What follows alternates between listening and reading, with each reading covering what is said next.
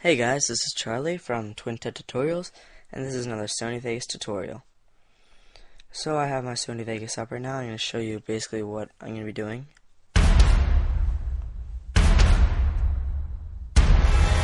It's not perfect, but it's somewhere. I did this all mainly using the slow-mo scrub tool, which is very useful. So let's go into a new project, don't save.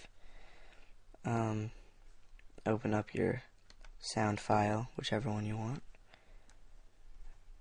Shorten it a little bit. It doesn't matter. Hit Control-Shift-Q. Bring your finger back here. Right-click.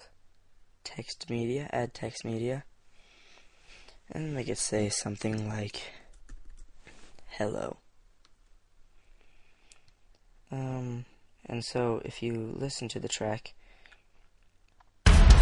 right there was when the first bang came, so we're going to put it about right there. It's a little off though. So we're going to use the slow-mo scrub tool. Just click and drag and it'll go slower. You can see we got a little ahead of it. So cut down maybe a frame. How I'm doing this is click and drag just a little bit. The more you drag, the faster it's going to go. That looks pretty good. You can really get intricate with this and just get it absolutely perfect for that frame. It's really good for making intros or montages or anything like that where you want to sync the videos to the sounds.